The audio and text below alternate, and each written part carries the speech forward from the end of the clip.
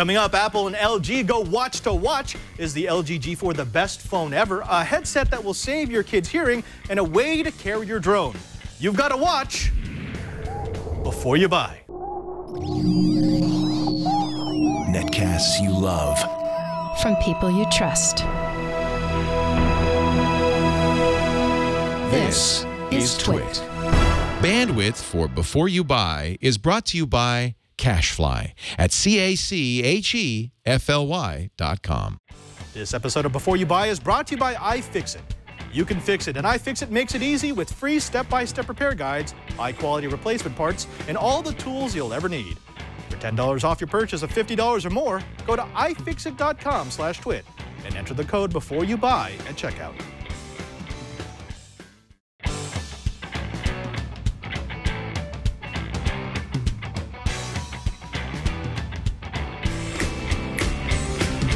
Hey, welcome to Before You Buy. It's Twit's review show where we get the gadgets and gizmos from around the brick house and we give them to our hosts and staff members to get some honest reviews. You give them to me.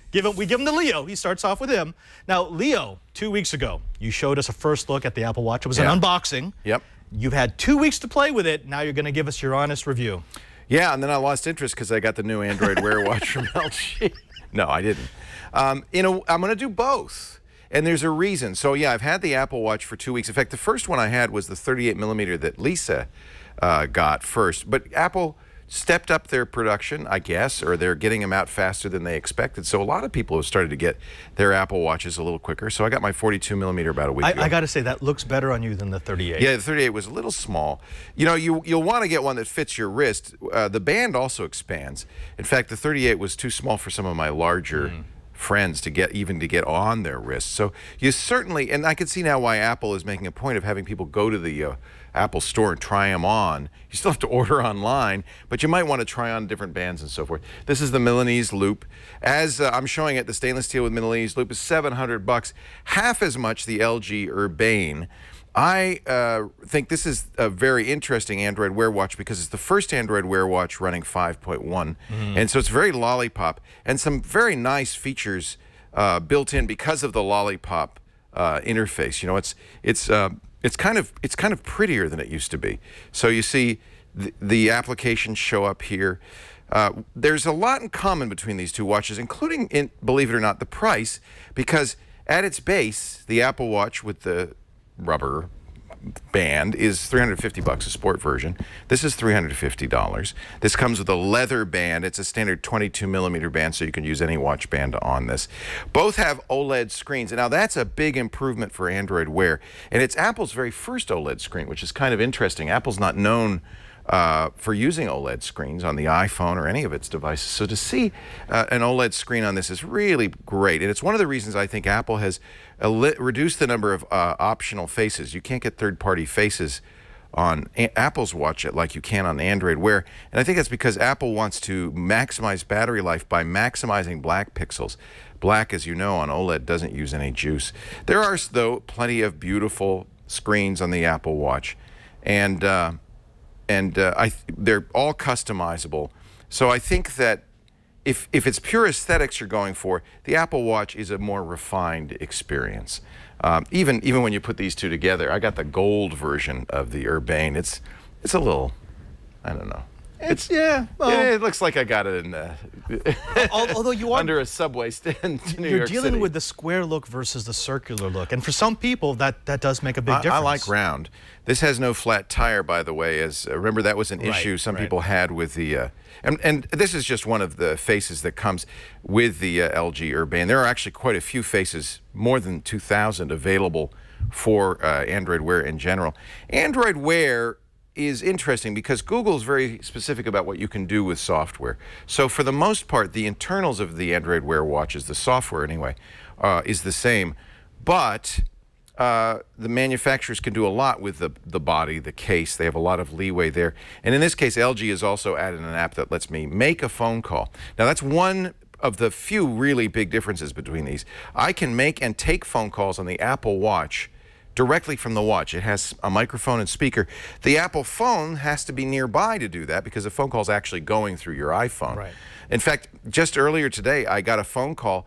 The phone was out here. I was in the back, I could see the call coming in. I could pick it up, but the call could not complete because I was too far from the phone.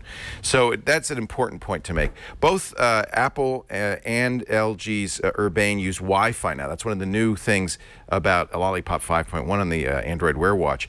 That means I can be anywhere with either of these watches, and the phone can be anywhere. As long as we're on the same Wi-Fi network, all the functionality continues. So the Apple Watch uses Bluetooth LE unless it needs a higher data rate or it's more distant from the phone, then it switches to Wi-Fi. Pretty much the same thing for the new Android Wear watches, including this one. Let me ask you about that. What was your sense of answering calls from your phone? Were you okay with it? Did you like it? Was it a novelty, or was it something you would do on a regular basis? It's kind of a novelty. It's handy if your phone is not handy or you don't want to get it out and you just want to quickly say, hey, I can't talk right now, I'll call you back. It's really good for that. In fact, that's the use case Apple gives in the videos on the Apple website. You kind of, talking into your wrist, you kind of look a little dorky. I'm not sure you'd want to do that for very long. Having said that, the speaker's audible, very audible, legible. I want to say, what's the... Audible. Audible? All right. Not like the book company. It's just, yeah, it's just audible. And the speaker and the microphone works well, so people can hear you and you can hear them. So you could, frankly, have a conversation. There's another big difference that I think is important, people should be aware of, between Apple Watch and Android Wear. Android Wear always has a low-power face. Now, you can turn it off. They call it the ambient display. So you always have a watch that works on Android Wear. You can't say the same for Apple Watch. You get a completely, in order to save battery life, completely black face until you wake the watch up by raising it to see what time it is. They both are gorgeous. I mean, I really think that an OLED display is a great choice. And there are a lot of really nice, interesting watch faces. You can see I have quite a few of them already here on the Android Wear. And because it's OLED, it's really crisp. It might trick you into thinking that's a physical watch face. I really like the look of this, but I would say that the Apple Watch feels more refined. The software, it feels like somebody's put more thought into it, has spent more time in it. Having said that, the constant heart rate meter on the watch is good, but the exercise monitoring seems to be kind of hit or miss. Sometimes it knows. I spent half an hour on a treadmill yesterday. It thought I went, a quarter of a mile. You can add these glances, and it's funny because really, both watches are solving similar problems in similar ways. The swiping is the most common way to interface with either watch. With the Apple Watch, when you swipe down, you'll see notifications. When you swipe up, you'll see what they call glances. You could choose which applications show up here. You'll probably want to choose a small number. The heart rate meter is pretty amazing on the Apple Watch. It measures constantly, every 10 minutes, so you have a record of your heart rate over time. And it does a fairly accurate job. It's using some sophisticated technology. The heart rate meter on here, well, actually, it'd be kind of fun to let's compare them, wouldn't it? All right. Boy, I should be dead right now. 122 beats per minute. The problem is, part of it is that the watches are on different positions. Yeah. You really want the watch for the best heart rate not to be on a bone. Oh, wow. Well, no, but that was the previous measurement, and that is 77 on the Apple Watch, 79 on this watch. I think they're, as soon as the cameras go on, my heart rate goes through the roof. So I think that actually they were fairly close. 77 here, 79 there, before we went on the air. As soon as we went on the air, it went up about 50 What about responsiveness? I've noticed you're taking a couple that's on a bone. That's not going to do a very good job. Well, your bone's doing well. Is it responsive equally on both? Because I've seen you do a couple of extra swipes on the LG. Yeah, that's not that it's not responsive. Well, maybe it is. It's probably more likely I'm just doing the wrong thing. I'll tell you what's interesting is responsiveness. Most of the time when you're going to do stuff with the watch, you're going to talk to it. So you're going to raise the watch and go, hey, Siri. Hey, Siri. No. Hey, Siri. I would like to send a text to Robert Ballecer. Yeah, screw you, Siri.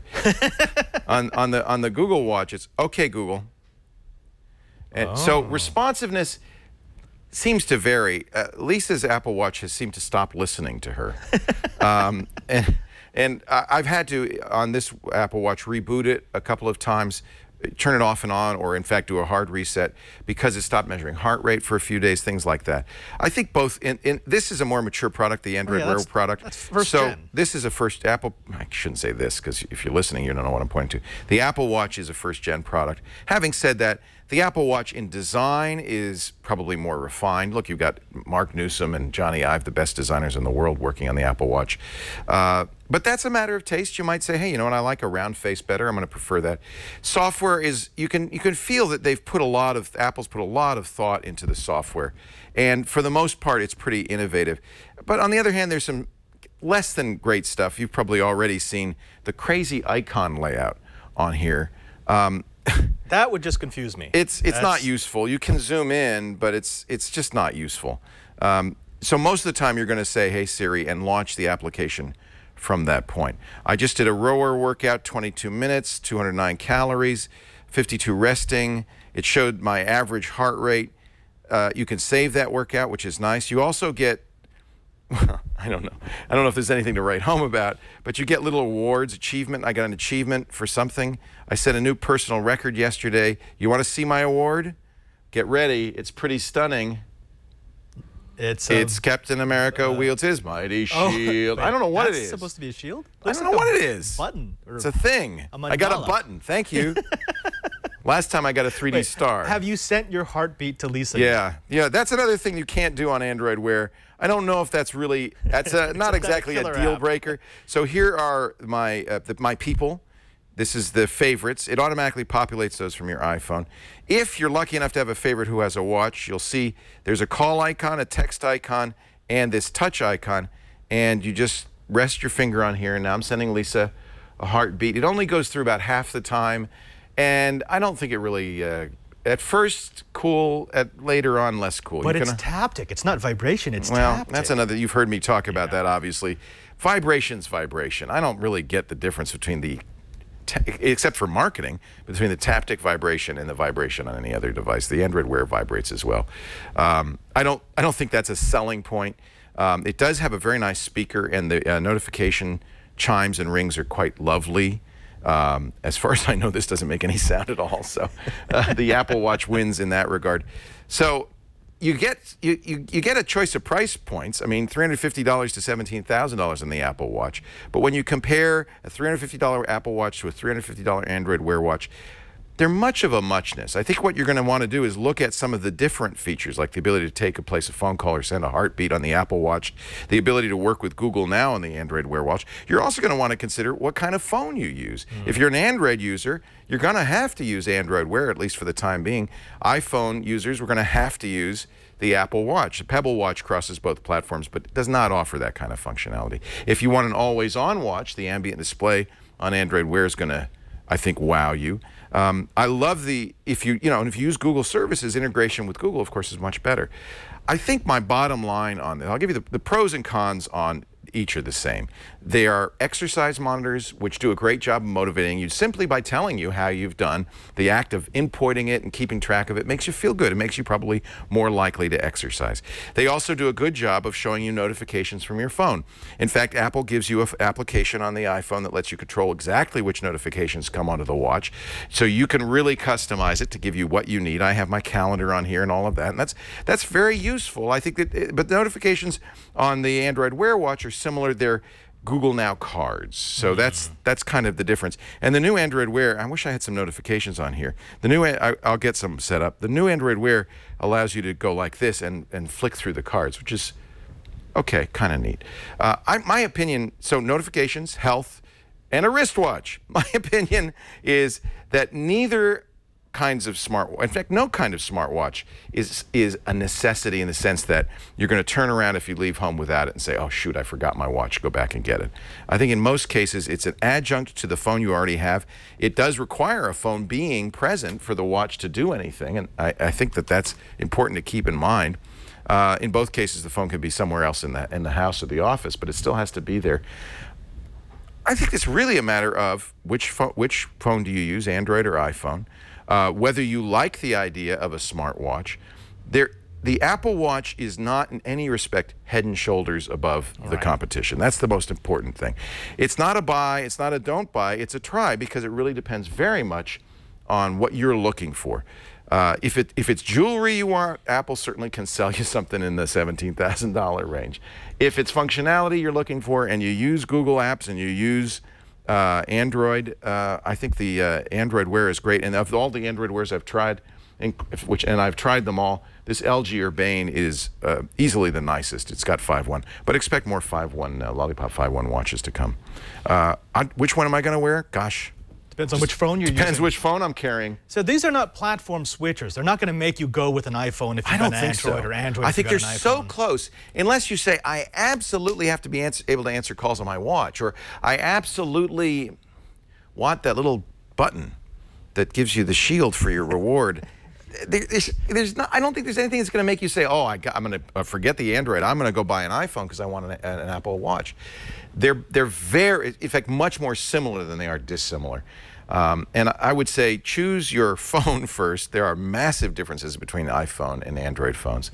And then you're going to get the watch that makes sense for that platform. And frankly, don't feel like, oh, gosh, I'm going to have to suffer because I have to get an Android Wear watch. There's a lot of parity between these two. What I love is you're going to see a seesaw battle back and forth. Different bands, different functionality, different hardware. Remember Google's big Google I/O Developers Conference is coming up at the end of the month. They may announce something new with Android Wear there. I wouldn't be surprised at all to see a next generation Wear. Apple is obviously all in on the Apple Watch. That's going to continue to evolve. It's very much a first generation product, but a lot of thought, a lot of refinement in there. I think it's a try in both cases.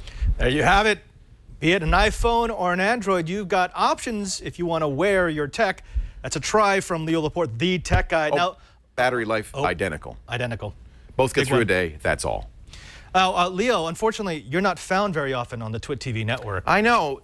You know, Google me, and maybe you'll find, you know, tomorrow, we're very excited. Yes.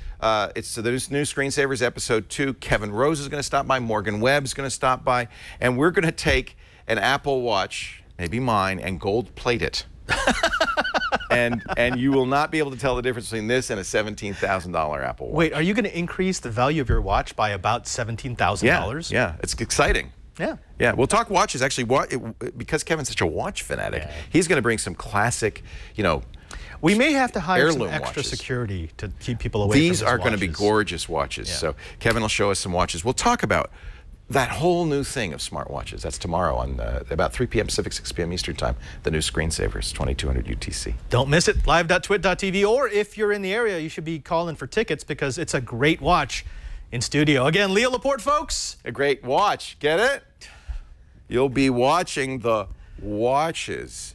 Okay, just fade me out. We're gonna punt him out. So when we come back, we're gonna be giving you a little bit more tech. But before we do that, we've decided to give Megan Maroney some mommy tech. That's right, some headphones that might be just the thing your kids need to protect their hearing. I am Megan Maroney for Before You Buy. I also host i5 for the iPhone and Tech News Tonight on the Twit Network and iPad Today. I am reviewing the Kidz Gear headset with the audio limiter, which prevents tiny eardrums or 10-year-old eardrums here from busting out by turning the volume too loud. This headset connects to iPads, iPhones, Samsung phones, Android phones, pretty much anything. It's your basic connector. And you can also, the headset part of it makes, you can talk to friends, or if you're FaceTiming or playing a game where you want to talk to someone, you can do all that with this headset. One thing to note about this is the audio limiter, and it can be taken off. So if you have a very smart child like this one, you can maybe tell them that they really don't want to take this off. They really want to limit the audio so that they don't blow out their eardrums. They can blow out their eardrums later when they go to, a Katy Perry concert or something like that, but not at home while using these. They come in 5 different colors. They purple, pink, orange. They're really soft. They have padding. You can just nod yes or no. Are they soft on your ears?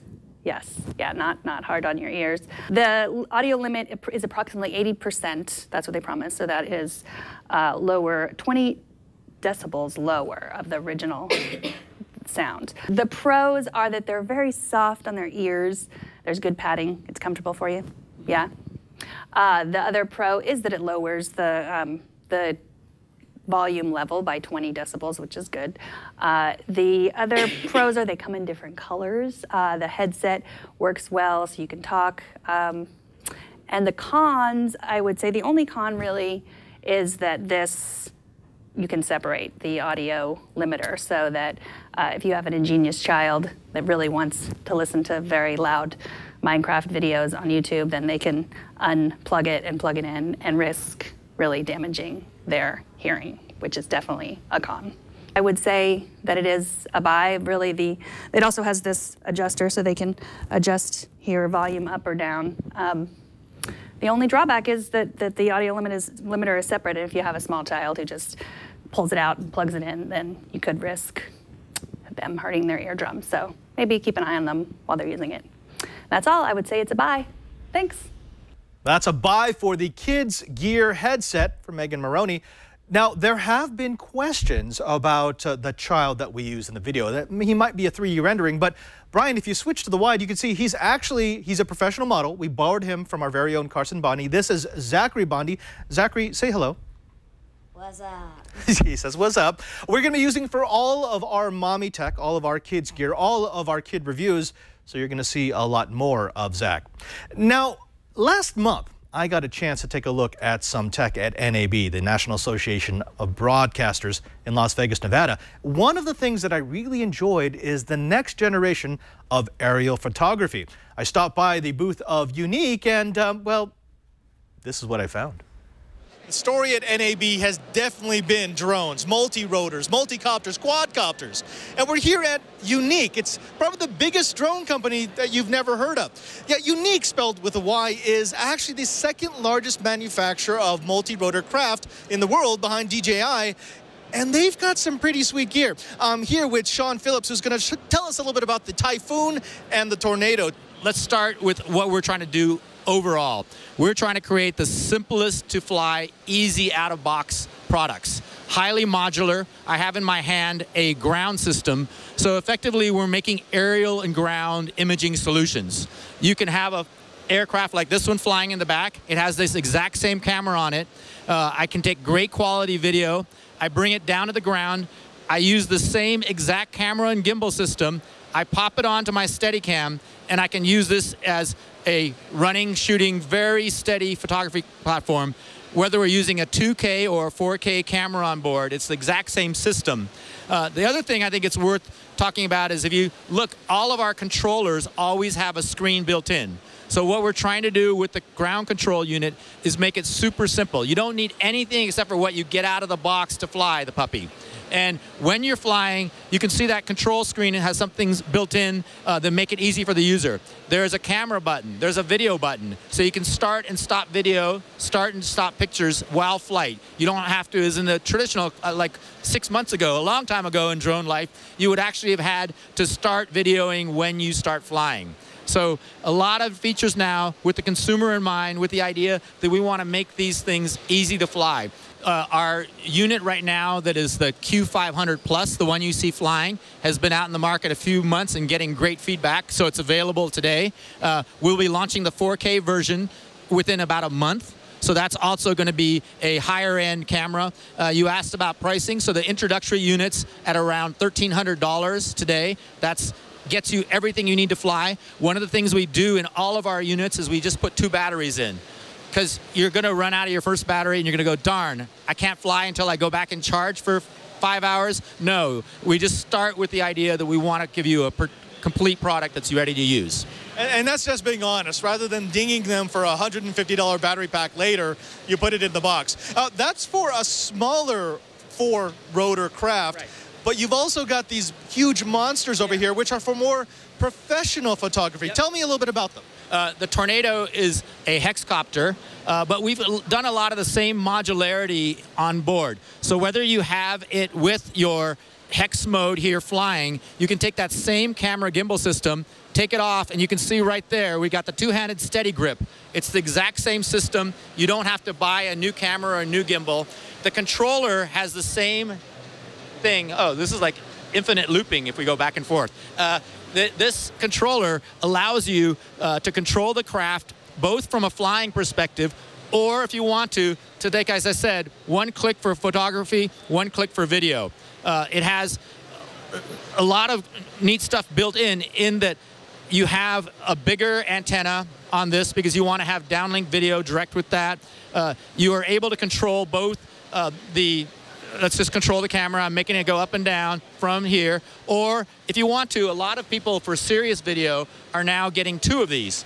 You'll have one person flying the craft and a second person who's doing the actual control of the video. That way you can get the perfect shot you want. What you're seeing over here at the end is another unit, still with the same Tornado flying system, but with that you have that very cool big ball gimbal. That's actually an 18x zoom, the industry's first flying 18x zoom digital camera. So you can do very good shots of things that are far away and zoom in close.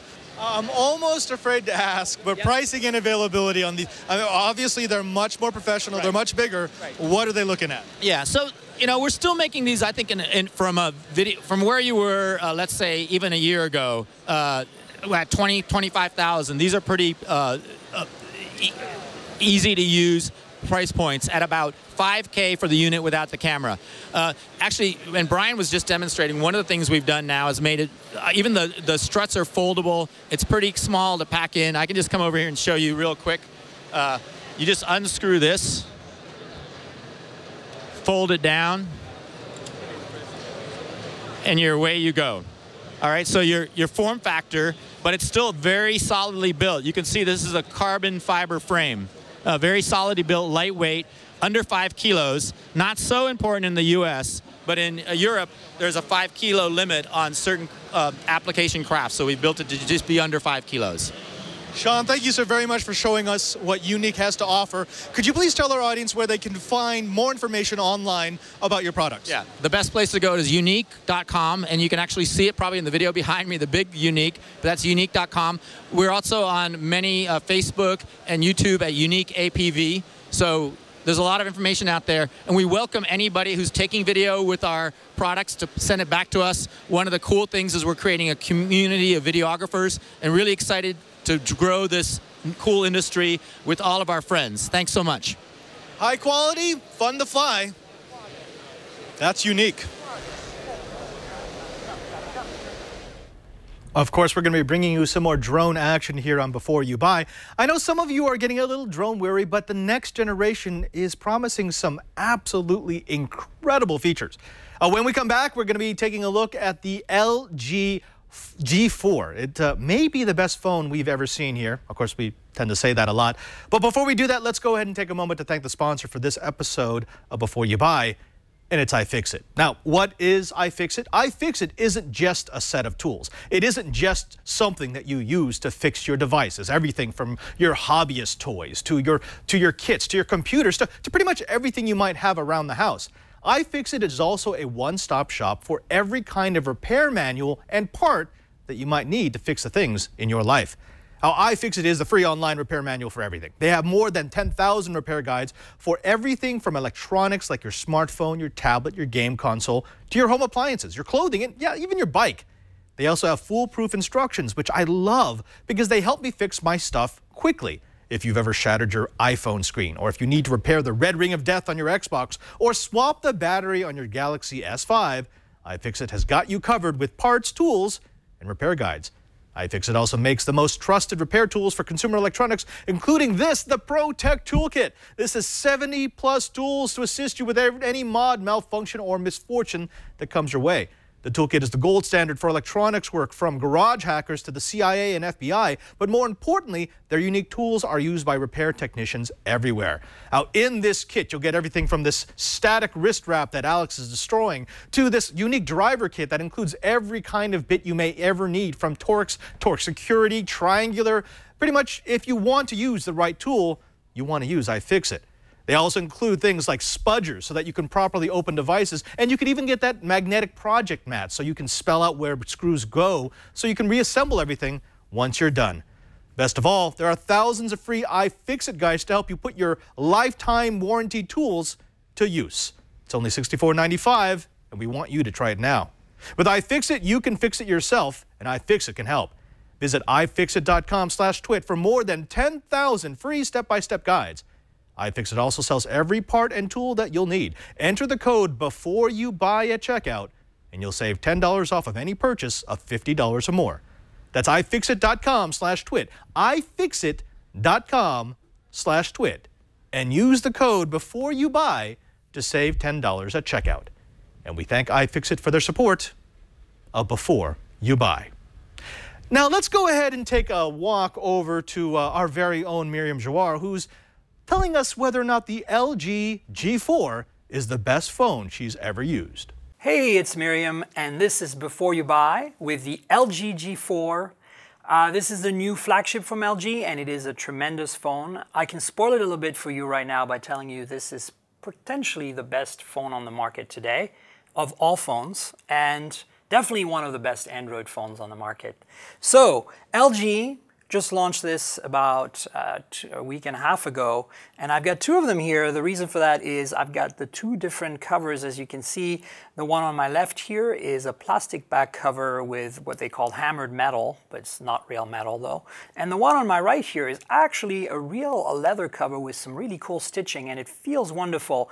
And so yes, this phone has an interchangeable back, and it has micro SD storage, which is kind of why it's so awesome. As you know, the Galaxy S6 is pretty much the best thing in terms of Android phones today, and the LG G4 kind of beats it in several ways. So let's give you a quick tour of the G4. As you can see here, there's this beautiful Quad HD Quantum IPS panel. So this is a 1440 by 2560 display. It's basically designed to beat last year's G3 display by adding this new quantum technology. I'm not quite sure what it does, but I can tell you this. It gets really bright, and it looks really beautiful in terms of colors, contrast. Inside, you have a Snapdragon 808. Now, this is an interesting chip because, as you know, there's a Snapdragon 810. It's used on the M9 and the LG G Flex 2. And technically, the 808 is slightly below that in performance. It's a 6-core processor, not an octa-core like the 810. But here's the advantage.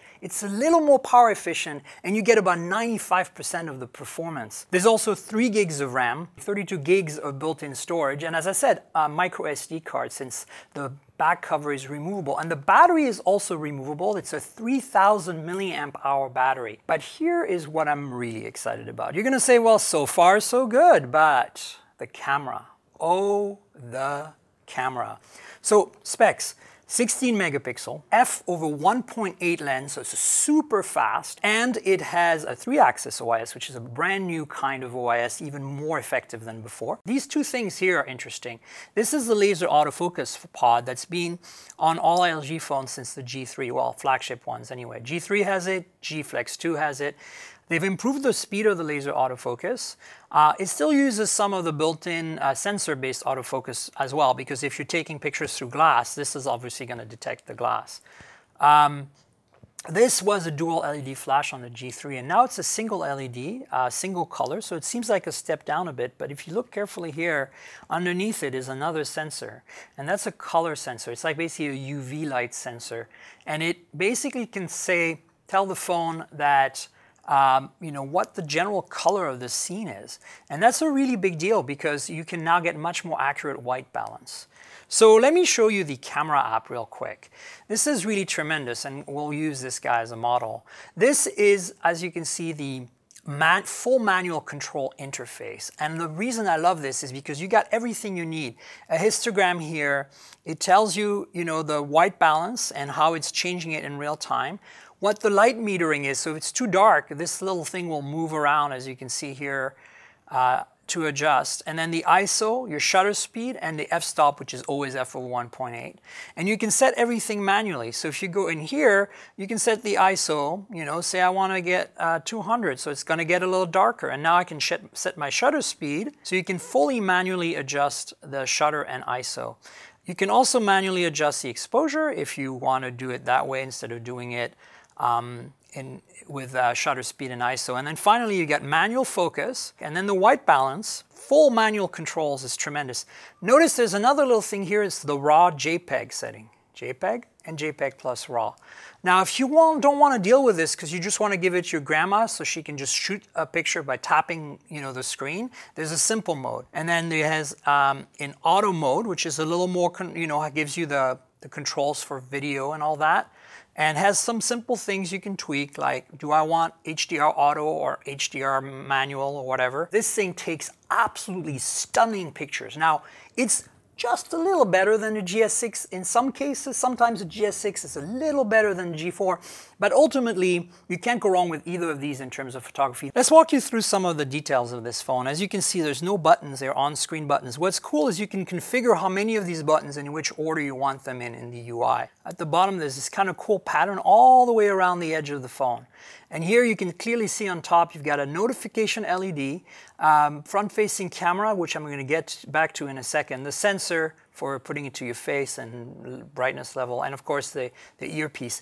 That front-facing camera is no slouch. It's an 8-megapixel job. Really good wide angle, no autofocus or anything, but it takes really beautiful selfies. There's no buttons anywhere around, obviously, since LG puts their buttons on the back. So just going to show you the edges real quick. You've got the top here and the sides, as you can see, this fake metal chrome that's actually plastic, sadly. The only thing of interest is at the bottom, where you have the micro USB charge and data port right here. And then you've got the headphone jack right there, standard headphone headset jack. Again, nothing on the left-hand side. Now here's that leather back. It's real leather with real stitching, and you know, it might not be to everyone's taste, but I think it's really quite beautiful. The usual button arrangement for all the recent LG phones, you get the power lock key here, the volume down, volume up. Things that I don't like too much, it's plastic and glass and maybe leather and glass if you get the leather version, but really a metal frame would be great. The other thing, I don't know if you can see here, but it's slightly curved. It's not G-Flex 2 curved, and it's not flexible when you push on it, but it has a slight curve to the display. And I think LG is kind of going for that, so that when you hold it to your face, it feels more natural and it feels nicer. There's a couple of things it doesn't have out of the box. No fast or quick charging. It will take an hour and 45 minutes to fully charge the battery. As you know, the Galaxy S6, the HTC M9, and surprisingly, even the G-Flex 2 before it from LG all have this fast, quick charge. With a proper charger, you can get about an 80% charge in like half an hour to 45 minutes. So that's a bit of a miss. I don't know why they've gone a step back on that. Finally, there's also no wireless charging built in. There is support for it, but you need to get a back cover that supports Qi or PMA for wireless charging. The pros are basically the camera, number one. This is absolutely tremendous camera. The display, incredibly gorgeous. Performance, the speed of this processor, even though it's an 808 and not an 810, and it seems like a step down, it is just so fast and beautiful, nothing lags, and I love that about this phone. And then, you know, of course, some people think this is not really a big deal, and I personally can live without it, but having an interchangeable battery and micro SD support and different backs makes for, I think, a better phone in terms of a flagship device. The cons, as I said, they're very minor. No fast charge, no wireless charging out of the box. I wish this phone was made out of metal, at least the main frame of it, rather than plastic, because, it is a flagship device.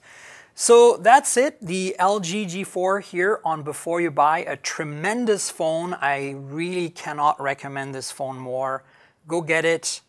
You will be really, really happy. It's coming out sometime soon, and the pricing hasn't really been announced, and nor has the actual exact launch date for the US carriers, but it's already available in Korea, and it's in the usual flagship price point, so I expect this to be $100 to $200 on contract, and of course, $650 or so unsubsidized. But again, the pricing hasn't been finalized yet.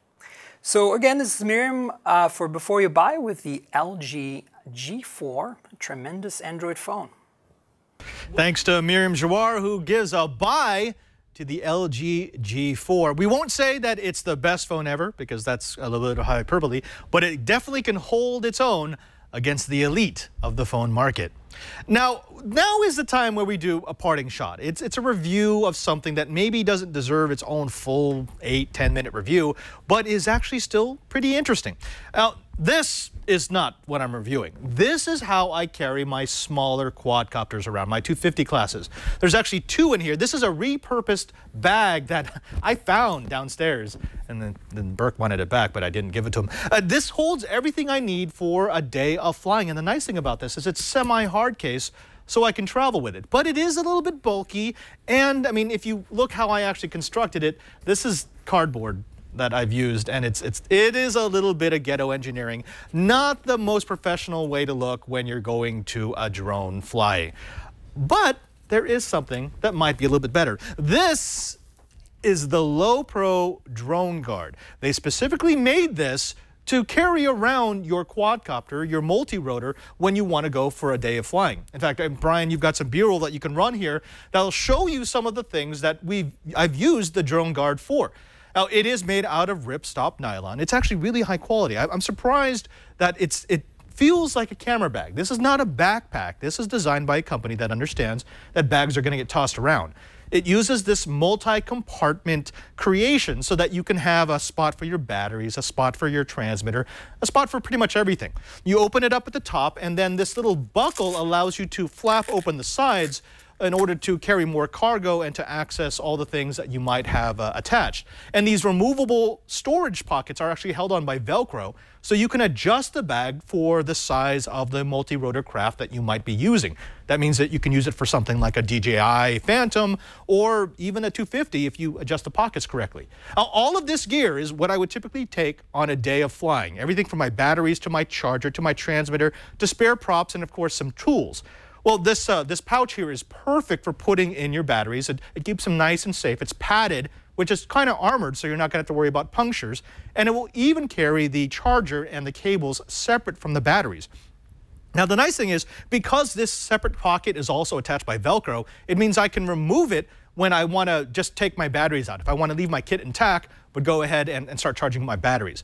Of course, it's going to carry all the tools, screwdrivers, pliers, and I love the fact that these wings will fold out to hold props, because you're going to be breaking a lot of props if you're flying. This is actually a nice way to hold them. Props can get a little bit unwieldy at times. Now, it's not just that they hold things in those little straps. It's also got padded pockets on the side that you can put everything that won't fit into a regular strap or pocket. That's screws, that's the little bolts. Of course, that's going to be propellers itself. All in all, I actually really like the design of this, especially since they understand the pieces you're going to need. This isn't a backpack that they've adapted for use by people who fly multi-rotors. It's designed specifically for people who fly multi-rotors.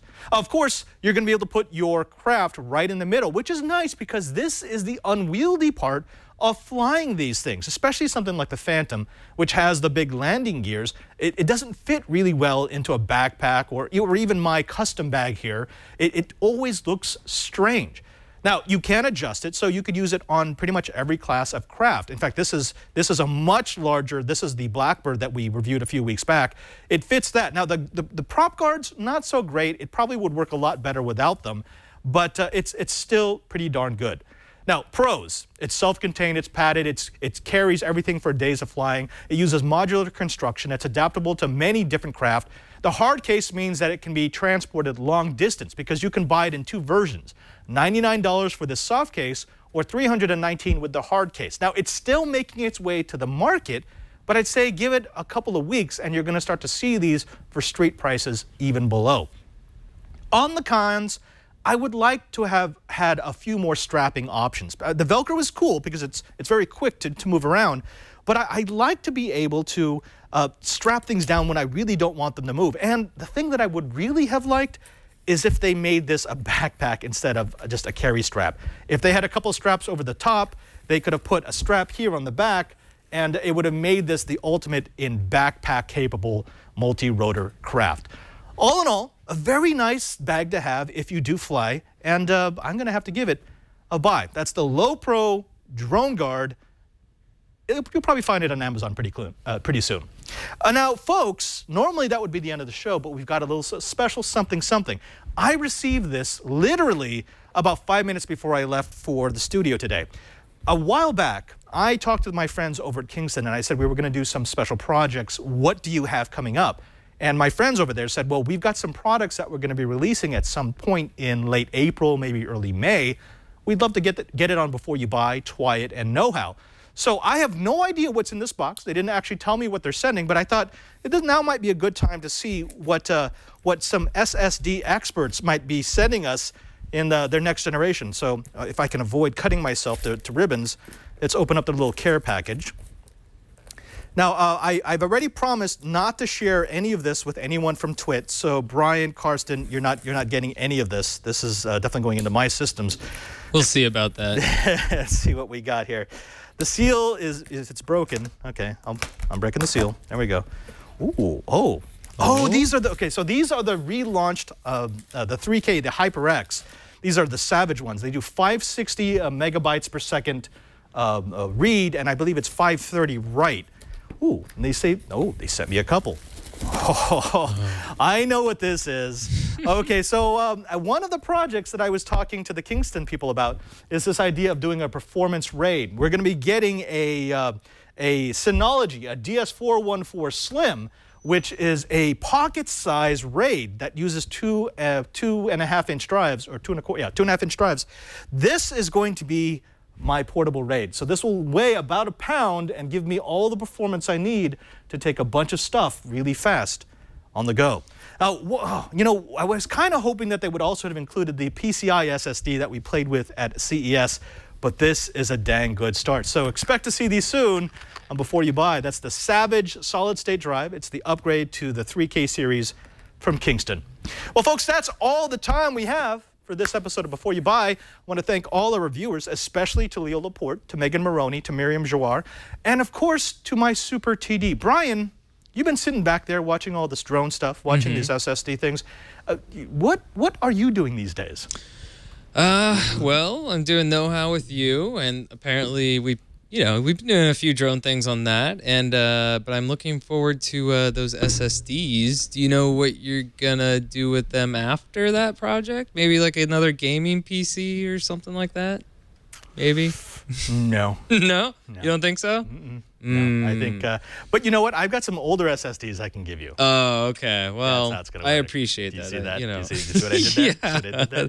Yeah. That's why I'm always excited when you get stuff in the mail, because I know there's something old that I'll get to play with. Yeah, oh, Brian, both of us are a know-how, which is, I'm now considering it a sister show Before You Buy, because a lot of products make it back and forth. What are we doing next week? I have no idea, Padre. Jeez, I'd have to look at the rundown.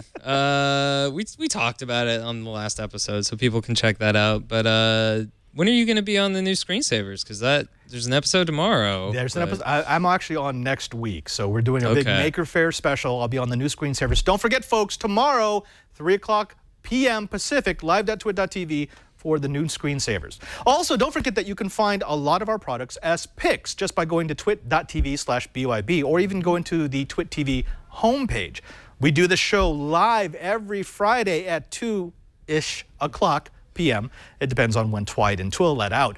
But join us at live.twit.tv and you'll be able to see the pre-show, the post-show, and everything that goes on in between. And jump in the chat room so that I can see what you're doing. Just go to irc.twit.tv, ask questions during the show, and who knows, maybe we'll be able to answer them if you ask them at the right time. Finally, I want to thank everyone who makes this show possible. Of course, to Carson, the super producer, to Lisa and Leo for letting us do this show, and to my super TD, Brian. Yeah, you again. Say hi. Say hi, Hippo. Well, you can find me on Twitter at cranky_hippo. That's where we post all our stuff behind the scenes. So if you want to see some cool pictures of what the no-hole looks like or what we're working on for a new episode, check that out. Until next time, I'm Father Robert Ballecer, reminding you that you got to watch before you buy. These are mine. Give me those SSDs. No.